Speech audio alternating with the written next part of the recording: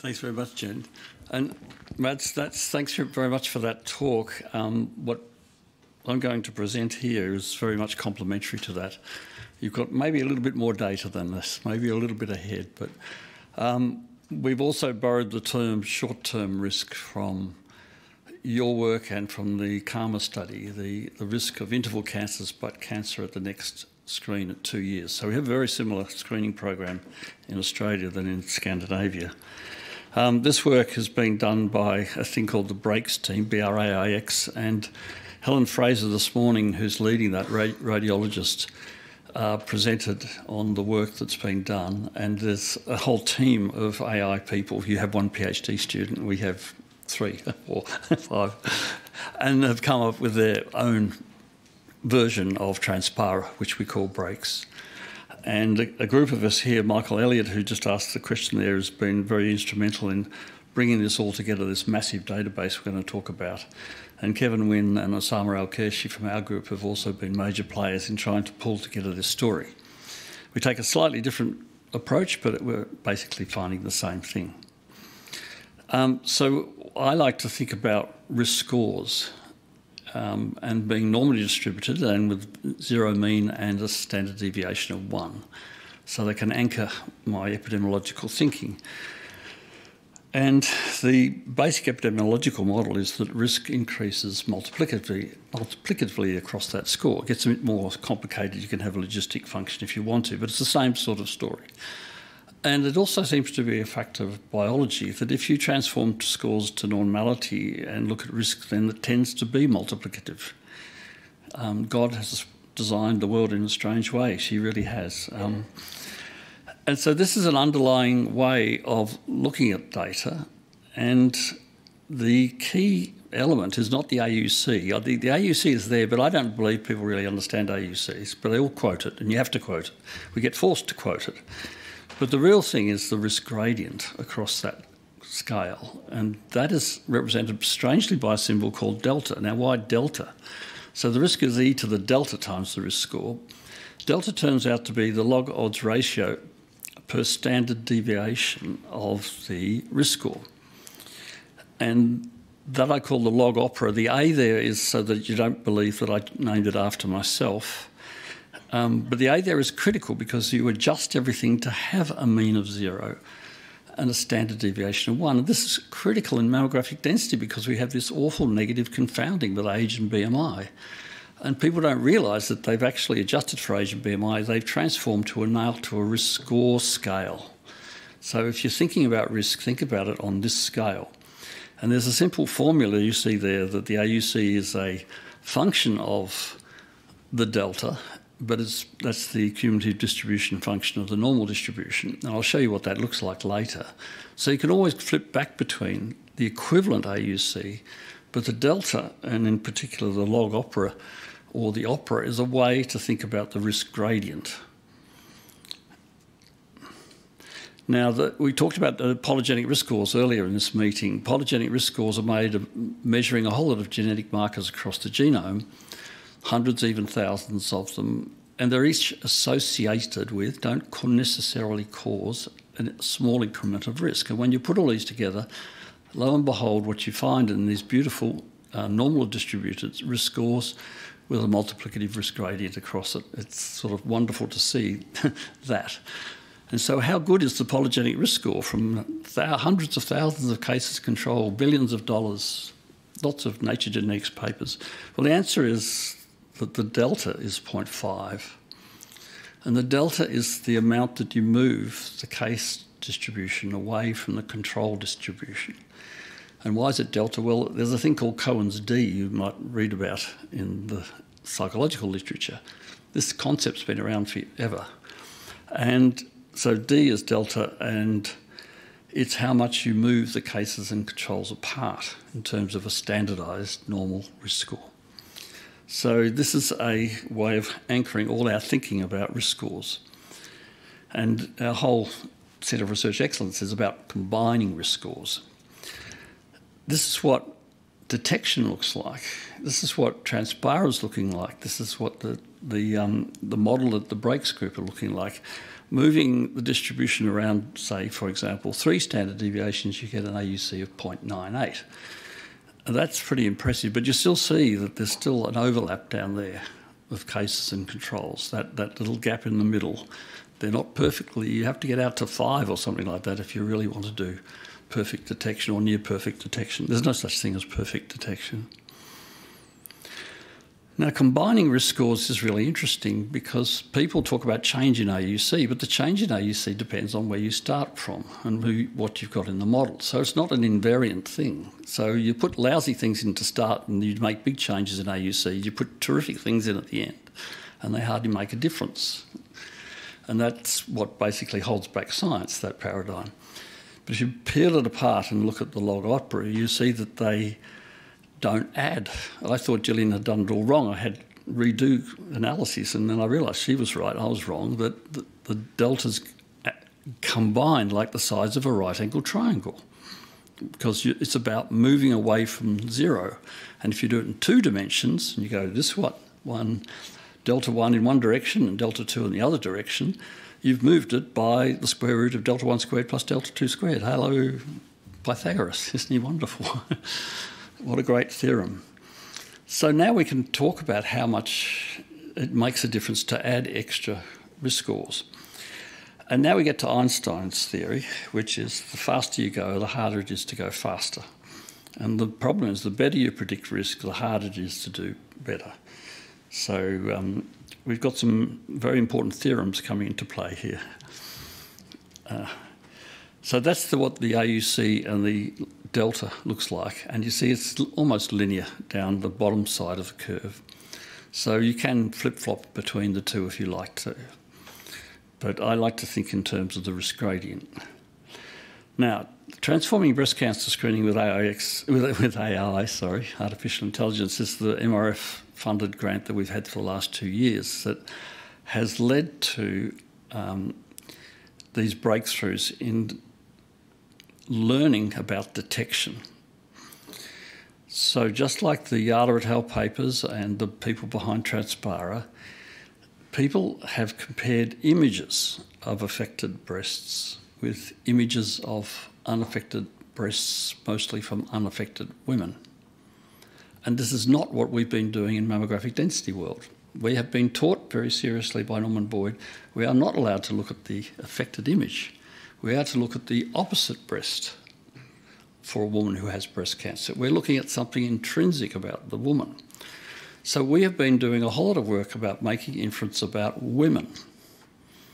The AI people have come along and made inference about images. And it's different. They're looking at detection. We're looking at inherent risk. And what the excitement is that what they're learning from AI is actually telling us about risk. And that's why mammographic density is that, incredibly, by having digital mammograms, convoluted neural networks and all the rest of it, the gee-whizzery, the black boxes, is actually telling us something about risk. And your question, what does it mean biologically? Well, that's a fabulous question, but that's no reason we know the answer at this stage. It's suddenly opened up a whole new door. So this data set consists of, as you see, 4 million images from over 1 million women, or 1 million episodes from over 500,000 women attending breast screen over the last decade. An incredible resource that Helen and Breast Screen Victoria have put together. This is just some numbers to impress you with, thanks to Michael. But this is an extraordinary database, and it's got annotations, it's got breast screen data, it's got stuff about radiologists. It's a gold mine, and we've just started to dig. And what's been created, what we've created, is what we call the Breaks Mammogram Risk Score. And the Breaks score is devised from what the artificial intelligence people have learnt. And they learn a probability, and that's what's behind that Transpara score. Those Transpara scores of 1 to 9 or whatever, they are deciles, approximately. But this goes even further than that. That goes right down to a probability, to have as many decimal points you like.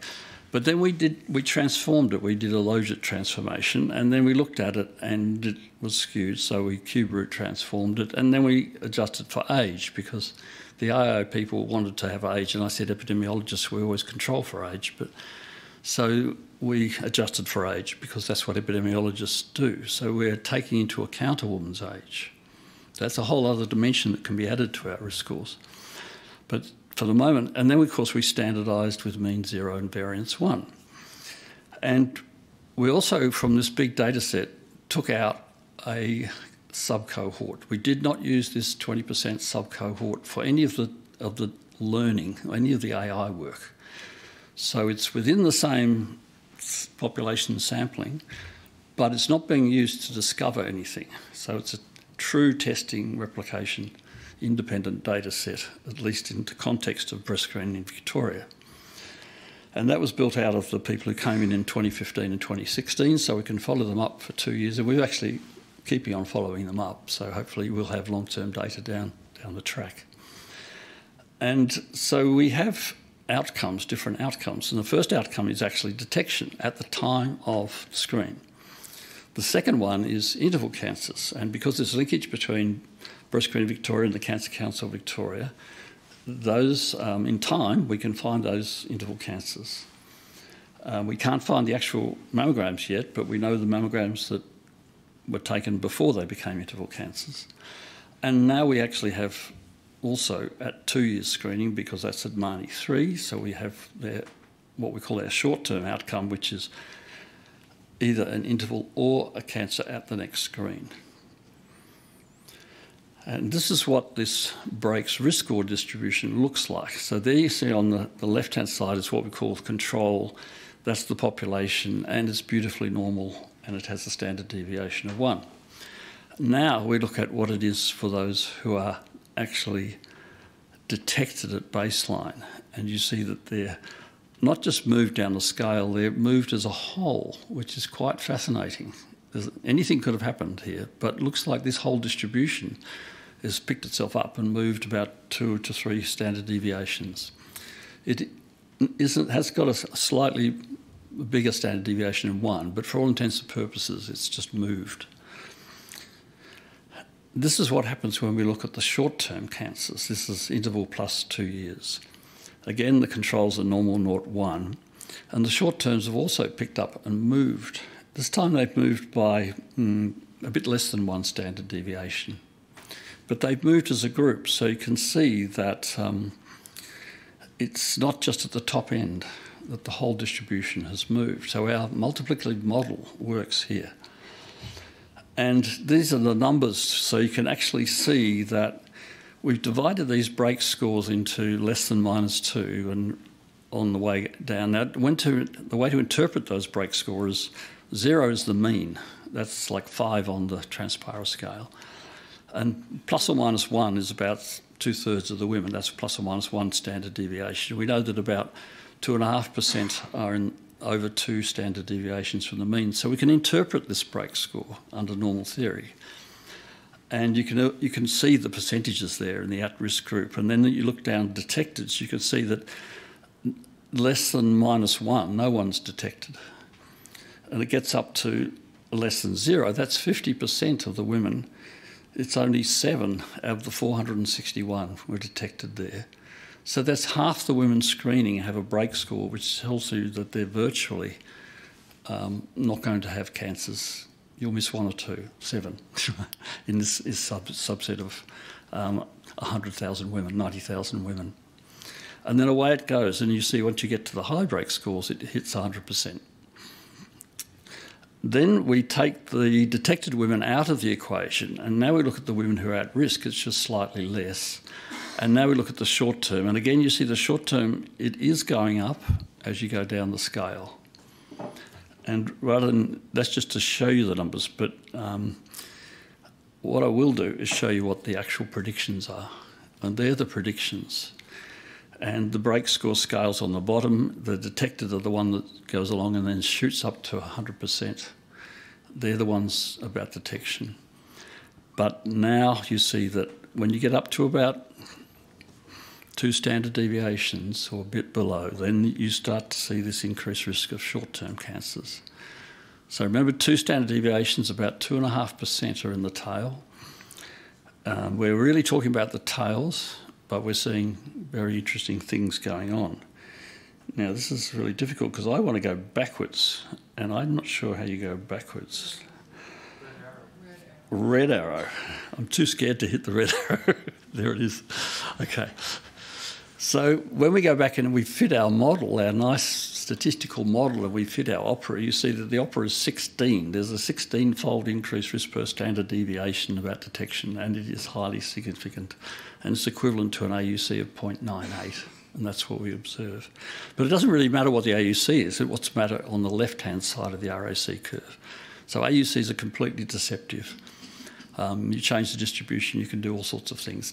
But what matters is the very start of the AUC, of the RAC curve. The short term is across the whole range, though. We push the whole population.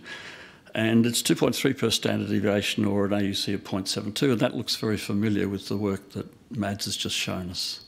That there's some extra information in here, we're not quite sure what it is, but it's predicting short-term cancers. And remember, I showed you what the polygenic risk score, and the opera is 1.65, so it's nowhere near 2.3.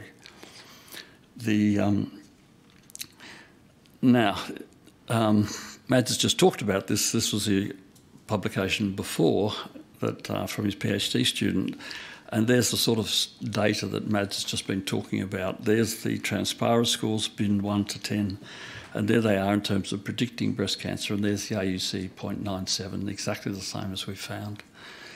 And now Mads is showing us some brand new data, which is fantastic. There is a Dutch study which was published last year as well, this time focusing just on interval cancers, and they used Transpara, and they got an AUC of 0.73. You can't read this to get all these numbers so similar. They got the same story. They also used Libra as a measure of mammographic density. Remember, this is interval cancers, and it's well known that mammographic density is a strong predictor of interval cancers, and the opera is about 2. Oh, it's exactly 2. We get that all the time. Then they said, well, what if we put this together? And then they went and got AI to combine the two score, which seemed incredible to me, and I can't understand it, but they should have just fit the two factors because they're actually independent of each other. The Transpara score is not correlated with the density score, and that little bit of calculations at the bottom there shows that by applying the hypotenuse rule, that I predicted what they'd get when they combined it is exactly what they got.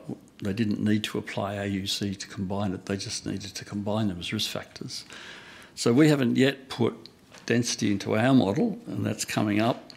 We're learning density using AI, and Osama Al-Kiashi is doing this work for us.